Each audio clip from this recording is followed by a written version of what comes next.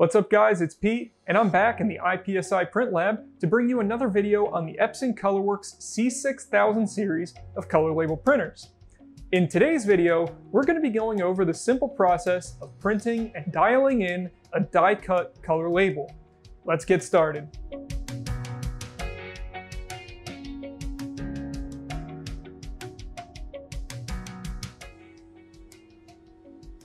So what does a full bleed label actually look like?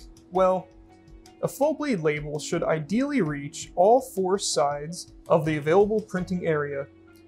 At the same time, you should have minimal ink bleed onto the backing media. So you've worked hard on your product and you've worked hard on your label design, you've created it in your label design software using Bartender or Nice Label, you send it to the printer, and you get this. You see all this white space on the top of the label?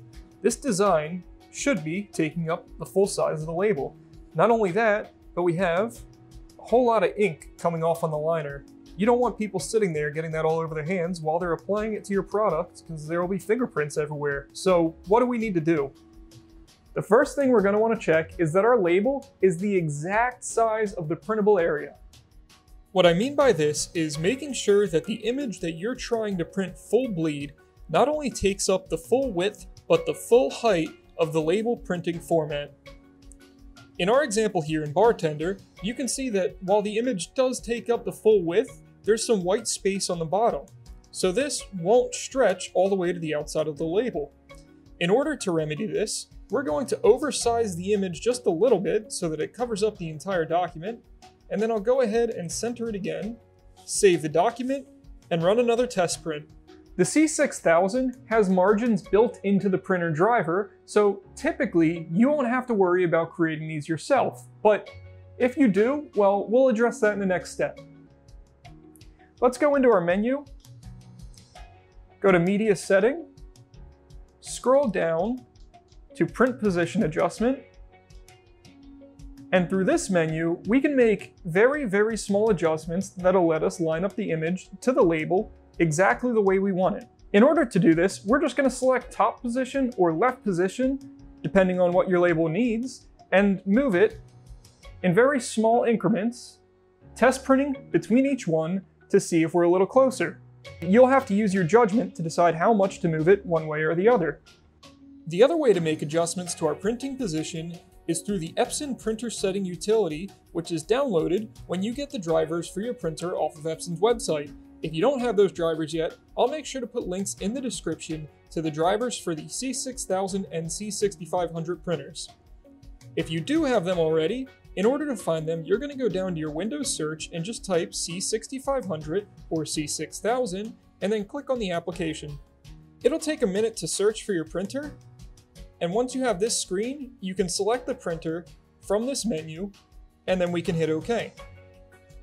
If you're using USB, it should show up right away, but if you're using a printer over the network, you might have to hit the Ethernet button and then hit Search. Mine showed up right away, so I'll select it and hit OK. It's going to begin communicating with the printer, and it may take a second, but once it's done, you should arrive at this screen.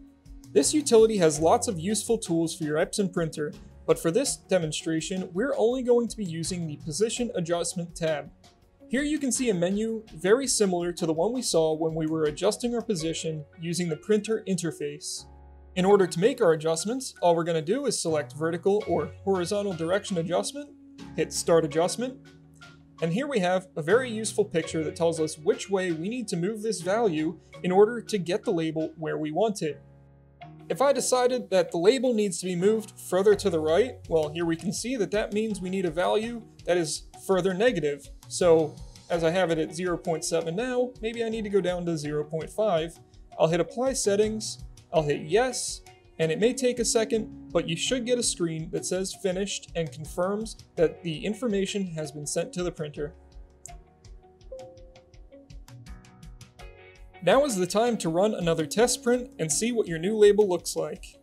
If you're satisfied with your results, congratulations, you're ready to get printing. If you're not, then head back into your adjustments and change those values as you see necessary.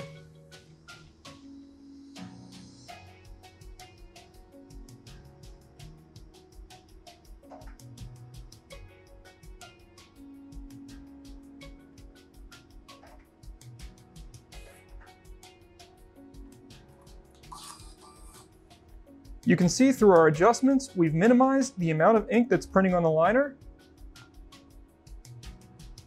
And we have a beautiful full bleed color label. That's all there is to it, guys. I know that was a lot of trial and error, but if you're still having issues dialing in your label, please feel free to contact us at www.ipsiscan.com. If you need ink, labels, or supplies for your printer, don't forget to check out our store at infinitylabelgroup.com. If you're interested in seeing more videos on the Epson ColorWorks or maybe a different type of printer, don't forget to check out our YouTube channel and try to find your answer there. For now, this has been Pete, and I'll see you next time.